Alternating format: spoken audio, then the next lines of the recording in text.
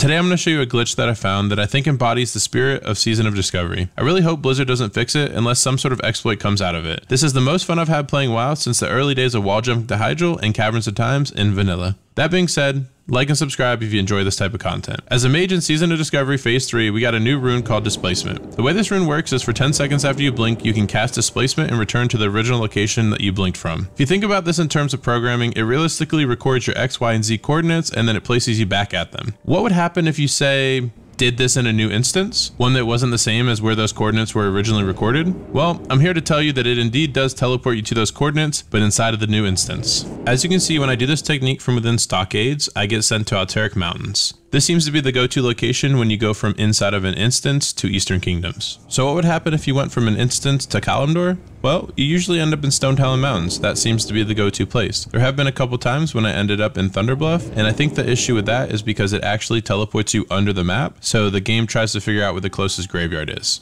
This is the part of the video where things get interesting. Technically speaking, Eastern Kingdoms and Kalimdor are both their own instances. So what happens if you travel between the two? Well, greatness, that's what. You can consistently and reliably make a map that shows you exactly where you will travel between the two, minus Z location, unless someone takes the time to make that. The easiest way to create this map is to screenshot your location when zoomed out on one continent, use the technique to the other continent, and then screenshot your location again. Overlapping these two screenshots with your arrow aligned will give you the map you're looking for. So how do we use this? Highlight the area you want to visit on whatever map has the location, and then hide the map. You'll now need to position yourself somewhere inside the mark on the other map. So let's try this theory by visiting behind the gates of AQ.